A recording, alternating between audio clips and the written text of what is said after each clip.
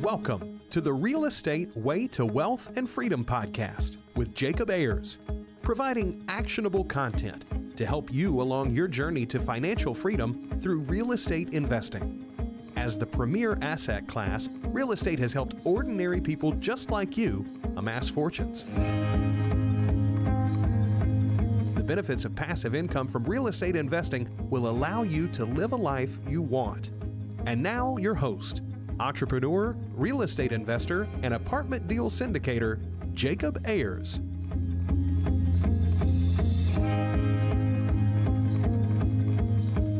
Hi, and welcome to the Real Estate Way to Wealth and Freedom podcast. You're listening to episode 186. Hi, I'm your host, Jacob Ayers. Thanks so much for tuning in to this week's episode. I'm so glad you're here. Well, today's guest is a fellow young real estate investor, Zachary Beach. Zachary is part of the SMART Real Estate Coach family located in Newport, Rhode Island. He works alongside his wife, Kayla, brother-in-law, Nick, and father-in-law, Chris Prefontaine, who you may remember from episode 111 here on the show. He is a successful real estate investor, completing over 100 deals in under 3 years, and he continues to buy and sell property without using any of his own cash, credit, or investors' money. I'm really excited to have Zachary on the show today, so without further ado, let's jump into this week's episode.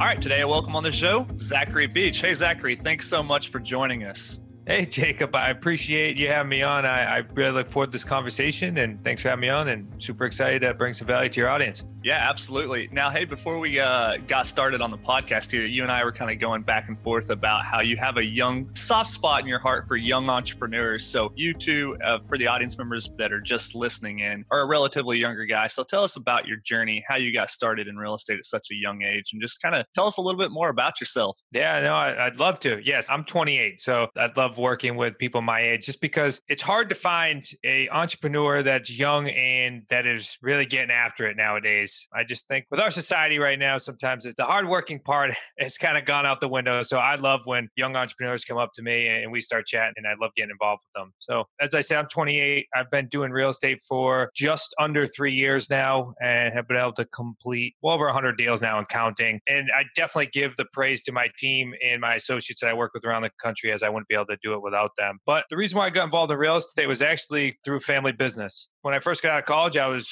21 years old and I had no idea what I wanted to do. So I started bartending and personal training. And eventually, as you can imagine, so I was bartending at night and personal training in the morning. So I was helping people get drunk at night. And then I was making sure they were fit in the morning. As you can imagine, burn the candle at both ends starts to get tiring. So by the time I was just about 25, I reached out to my father-in-law who had a real estate business. And I said, hey, I'm thinking about leaving bartending. I would be interested in seeing what you got going on in real estate. To be honest with you, I had no idea whether I was going to like real estate or not. I just knew it was better than what I was doing now. Plus, it still gave me that entrepreneurial freedom. So I hopped on in, and then fast forward 3 years, here we are. We have a great real estate business where we buy and sell on terms, and I can get more involved in that. And we help people around the country build and scale their businesses in real estate as well. It's a lot of fun. Awesome. Now, I do want to dig into buying and selling on terms here in just a minute. But before we get into that, I want to kind of talk a little bit about like the mindset you were going through and just kind of talk about that mindset piece when you were first getting started, doing those first couple deals. As a 25-year-old, no experience in real estate, here you are in the family business now, trying to learn the ropes and do deals for yourself. So what was that like? Yeah, well, I got the poster behind me, or the canvas behind me that says mindset is everything. And if you guys can't see it, it's got a goldfish, and then above the water is a shark fin. So I love that.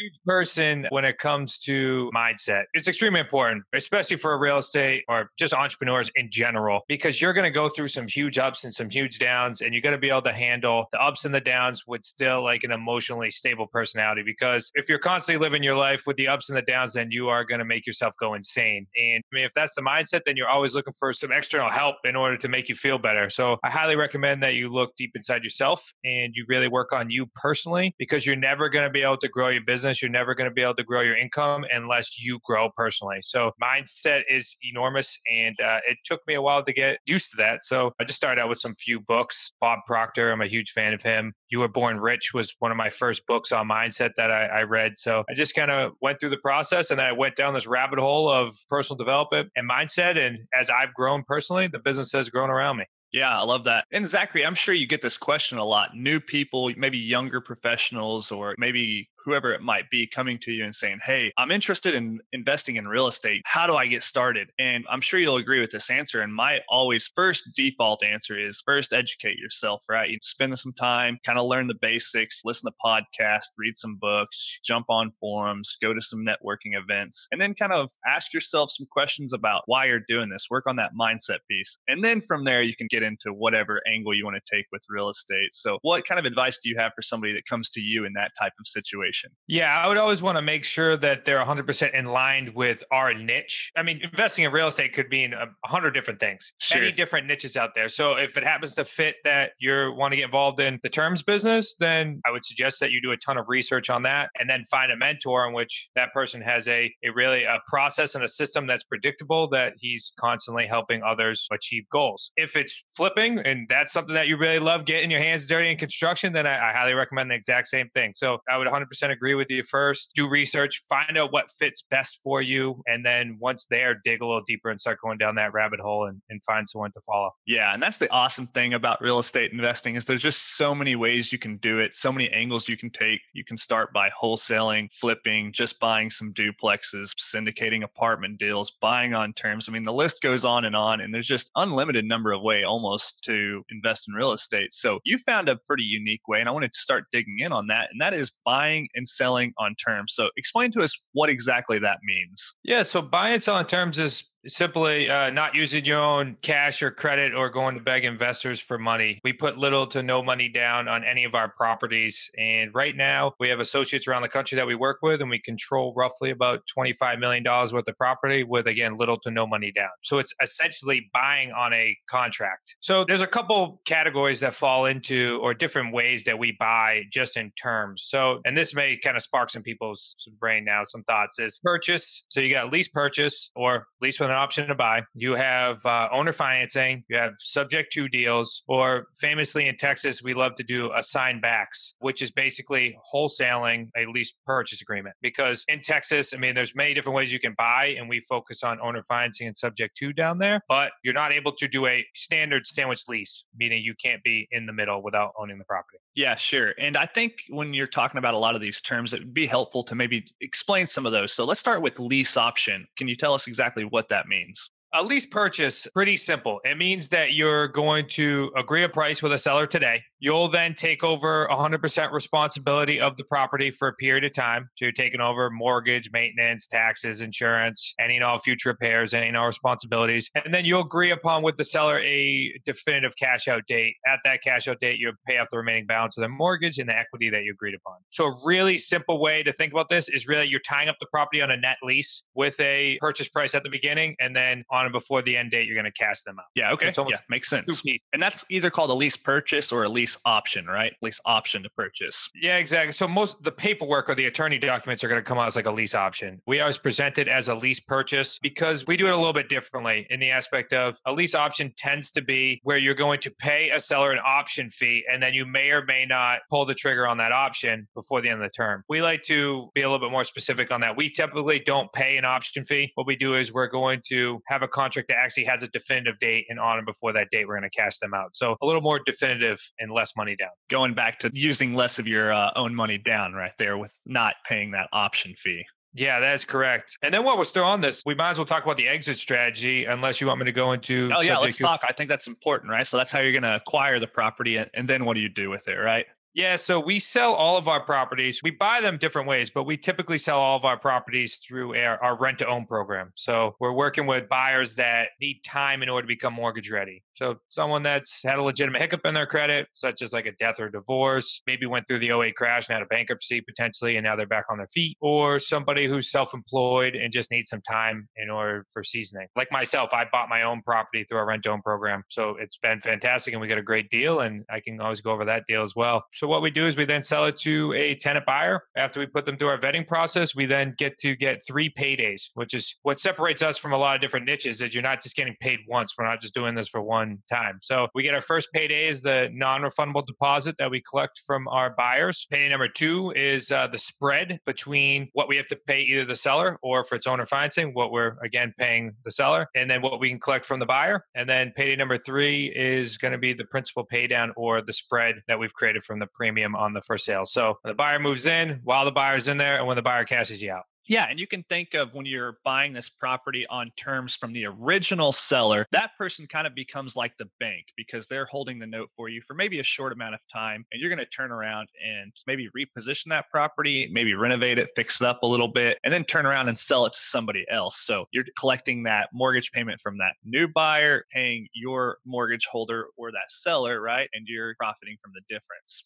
Yeah, absolutely. Typically, we don't do any renovations to the property. That's rare. If you are in like the flipping business, this is a great way to acquire your properties, as you don't have to worry about closing on them within the first 12 months, because you can do a lease purchase. Or if you're looking for more of a principal pay down, you could have the seller hold the note like in owner financing. So a cool way to get involved in terms within another niche as well, just to put another quill in your hat. But particularly, we are looking for properties. I'm sure you've heard this term before. It's like pretty properties. We're looking for nice move-in ready homes where people want to live. So then that way we take the very high qualified buyers from our market, and then we place them in the property. Yeah, sure. Now, when you're buying on terms, sometimes it can be difficult to convince an owner to sell on terms, because they need to take that money and put towards another property, or they're selling for a reason. So are there any types of properties or any types of categories or any kind of characteristics that you look for when trying to buy properties on terms? Yeah. So we're definitely in the people business, right? So these are definitely relationship driven sales, as it's not as cookie cutter as we're going to pay 60 cents on the dollar and then we're going to flip it or we're going to wholesale it. So what we do is we have a very particular system that we've set up, where that includes scripts and how to relationship build and how to structure these deals in order to help these sellers to get to their end goal. I mean, really, we're in the business of taking somebody of where they are today to where they want to be tomorrow. And if you can create that bridge, then the money in their outside activities that don't really necessarily matter. So we are looking for sellers, particularly that have the ability to wait for the equity. So they tend to be people that are in good position. It doesn't typically tend to be somebody who's in a desperate scenario, because they'd be willing to take a heck of a lot less for their property just to be done. So somebody who has a really nice home, maybe it's a second home, maybe they've already purchased another property, maybe they've relocated, but again, have the ability to wait for the equity. That's our typical person. Secondly, especially in the owner financing deals where we actually close on the property and the seller holds the note, they tend to be people that are looking to get the absolute most out of the house. So most net profit, and have the ability to wait for the equity. So we're able to structure some great deals with them. Thirdly, on the subject to deals, which means that we'll close on the property. The house will already have had a mortgage on it. So we typically buy it for what they owe, but title will transfer, mortgage will still stay in the seller's name. That tends to be more of a desperate type scenario, where if they sell the house right now, they're probably coming out of pocket if they use a realtor or if they have to pay closing costs or something like that. So we can at least eliminate that part of the cost there for them, and we can just close it out, make it easy, and not have them come out of pocket. Yeah, sure. And on those subject to sales, that mortgage stays in the seller's name, but you kind of assume it. Is that correct? So we're not assuming their loan, but what we're doing is we're taking title and the mortgage will still stay in their name. Most loans are not assumable. So with that being said, we're contractually obligated to continue to make their payments. And of course we would, because the only way that we can actually make money on those types of deals, or the way that you do make money on those deals, is you hold on to it for a longer period of time and you let the principal pay down and you let the market continue to trend up. And that way you can create a nice spread. So those tend to be longer term deals. Oh, right. Yeah. Understand that. Okay. Yeah. And then you've got the unique situation in Texas, which is just one of those legal caveats, if you will, right? So we explain that one for our Texas listeners. Yeah. So the only thing that you can't do in Texas is standard sandwich leases, meaning you can't tie up a property on a lease purchase agreement and then be in the middle controlling the deal and then sell it to a tenant buyer. You can't sell it unless you hold title. So we have a couple ways that we focus in Texas, and we do buy property in Texas. We focus on our AO agreements, or our assigned back back agreements, which simply means that you're tying up the property on a lease purchase. You're then going to find a buyer, but then once you have that buyer, you're going to sign the buyer back to the seller. It's a one-time fee typically, but you'll collect a nice little payday there, and then you have no responsibility. So you're in, and then you're out. And then 2 and 3, I mean, we focus heavily on owner financing deals, which I would focus on owner financing deals in any market. And again, just to clarify, and how we usually structure these are, we're going to agree upon a price. We'll then close on it. The seller will hold the first position and will hold the note for us. And then we typically structure principal only payments. So each and every month, we get a nice chunk coming off of the balance, and then we'll have a balloon date. So typically, because you're getting all principal pay down every single month, those are going to create some heavy back end paydays and a great leverage against the market. So I would highly recommend that no matter where you are in any market, you're able to do so. You would focus on that as well. Plus, because you own it, you get depreciation and all that good stuff. Now, I've heard of having interest-only phases, especially in like a renovation phase of a project, but principal-only is a new one to me. So explain the benefits of doing principal-only phases on a loan term like that. Sure. We can go over the benefits to us. We can certainly do that. But for the seller, the benefits, because I'm sure that's where the questions come from. Like, why the heck would anybody ever sell you a house that's principal-only payments? Sure. Yeah. I think it's obvious on the other end, but yeah. So positioning wise, you're typically able to pay obviously a higher price, or at least lock in the absolute full market value of that property with them. And the reason why you're able to pay the full market price as being an investor is because, of course, you're getting the principal pay down. So if you're overpaying even slightly, that's going to come off within the first like 6 months, even 12 months. So then you got plenty of spread on the back. So for a seller, the way we position it is, what I'll do is I'm going to pay you full market value, or maybe even a premium. The way I'll structure it is with principal only payments. That way you are going to get the full price on the property and the full payment each and every month, because if I pay you interest, then you're going to have to claim that as income tax, which then you're not going to get the full payment. Yeah, these are all interesting strategies, and kind of a common denominator that I'm seeing here is, I like to say, as a real estate investor, you're a problem solver, right? So what you're doing in all of these different strategies is going out and finding a way to help two ends of parties, both a seller and a future buyer. And you're marrying up some different strategies here or there to make different situations work. But at the end of the day, you're really just helping two people solve their problems, and you're being that middleman or problem solver, right? Yeah, no, 100% agree. We take on some agreements and some properties and or some situations that your traditional person usually can't take on. And that's why we're able to create large paydays. And because on average, just in Southern New England, we create about roughly $75,000 worth of profit on all three paydays per deal. And that tends to be maybe over the life of 24 to 60 months on average. So, but the reason why we are able to create these nice profits is because we're really solving problems that not everyone else can solve. So we like to call ourselves transaction engineers. I like that.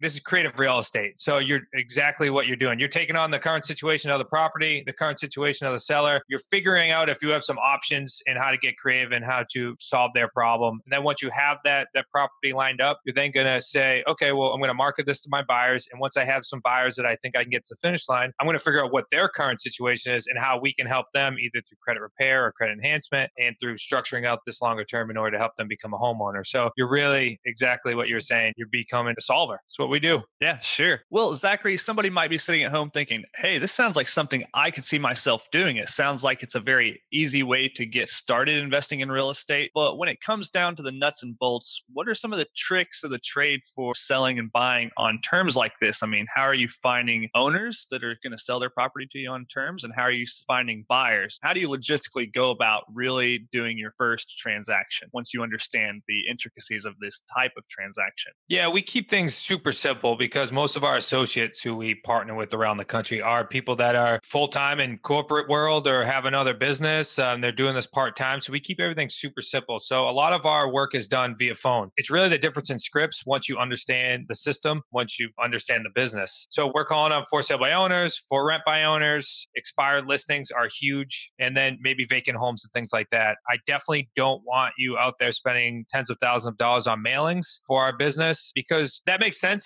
And maybe like the wholesale market and things like that, because you need to get like a lot more deals in order to create a huge profit. But with our profit margins, it only takes somebody that's in maybe a corporate world to do 1 to 2 deals a month to eclipse their salary. Because I mean, on average, I mean, even if you're taking on a $10,000 payday number one, you do 2 deals a month, that's 20 grand a month. I don't want you, especially at first, before you have your systems in place, to be doing 100 deals. it's not viable, but we can help you scale that as well. All right, my point with that is it's really going to come down to scripts and keeping things super simple and talking people through it and building relationships. And then once you have all the information, it's can you help them or not? And if you can't, you move on. And if you can, then you spend a little more time with them and see if you can solve their problem. Yeah, definitely so. Well, is this model one that's very scalable and will allow you to be able to grow and repeat the process and be able to grow and eventually, like we alluded to, replace your earned income with maybe some passive income or income from these deals? Oh, yeah, 100%. That's why we're all in real estate, right? We want to be able to grow some passive income. You want to have great income. That way you can get out of your traditional job potentially. So, yeah, we actually do an annual event in April up here in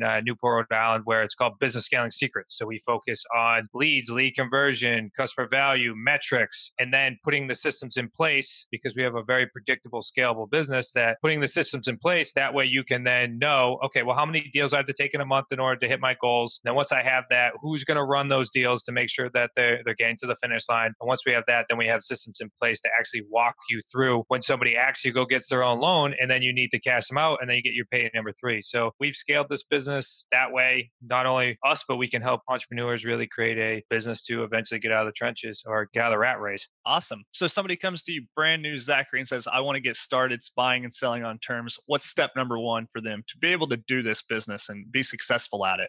Yeah, I always keep people, I always start people at the basics. As I alluded to before the call, I'm more than happy to give away our Amazon best-selling book. I think that will, number 1, allow you to see how we operate as a family business. I buy and sell with my brother-in-law, my father-in-law. My wife is actually a part of it as well, and we have a great support team. So we're a family business. So you get to feel our culture throughout the book. Plus, you get to see the different ways which dig a little bit deeper into each one of these techniques that we use to buy and sell property. So I think that's a great place to start because like we alluded to earlier, even within the niche, there's multiple people. And I'm not naive enough to think that every single person that comes to me, I'm a good fit to be their mentor, or I'm a good fit to, or our family's a good fit for them. So I would start there with our book. And I can give you the link now. And then also start with a webinar. We have a great webinar as well. It's about an hour long. They'll walk you through the process that my father-in-law, Chris, does. So just those couple things, because I would tell you just be in gathering mode. And then once you figured out, hey, this is where I want to be, this is what I'm aligned with, and this is what I'm passionate about, then we can always set up a strategy call where we can hop on the phone and chat and see if we're a good fit and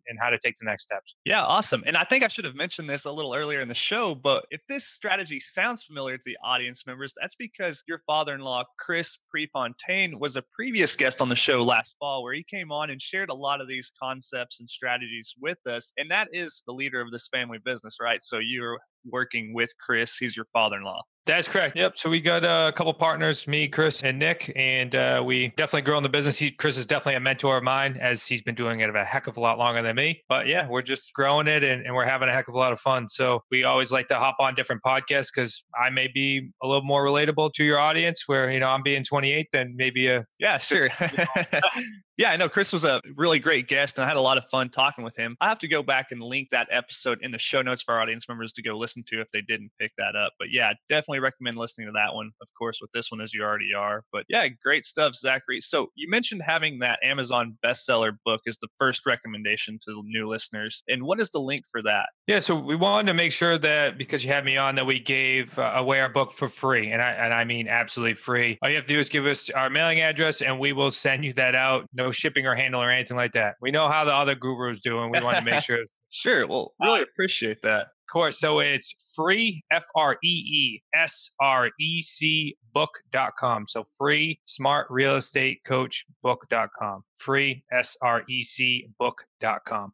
Awesome. Great. We'll link that in the show notes for audience members to pick up. Really appreciate that. So if they're interested in any of these things we've talked about today on the show, first step, give Zachary your information for that book, read that. And then from there, I'm sure it's just a whole new world of information and, maybe go to that webinar and then, yeah, I'm sure you'll be off to the races from there. But yeah, like we said, step 1 is to, spend a little time educating yourself and then get to know the ropes of this. And then from there, kind of work on that mindset and then start practicing these transactions. So great stuff. Pretty much it, right? Yeah, just if you guys are looking for even more information, we are constantly putting out videos on our YouTube channel, YouTube/Smart Real Estate Coach, on our Facebook page. We're more than happy to interact with you as well there. So we're just giving away constant content. That way we can help out all the entrepreneurs out there. So yeah, feel free to reach out. Yeah, love it. Well, Zachary, as we're wrapping up here, we've got a lightning round. We ask every one of our guests. Are you up for it? Of course, let's do it. Awesome. Well, the first question is, what was your biggest hurdle getting started investing in real estate? And then what'd you do to overcome that? Yeah, my biggest hurdle was not knowing anything. I knew nothing about real estate, business in general. I did exactly what you tell everyone else to do. I constantly studied. I just learned from my mentors, one of them being Chris, and I just put the blinders on. And a year later, I looked up and I actually knew what I was doing.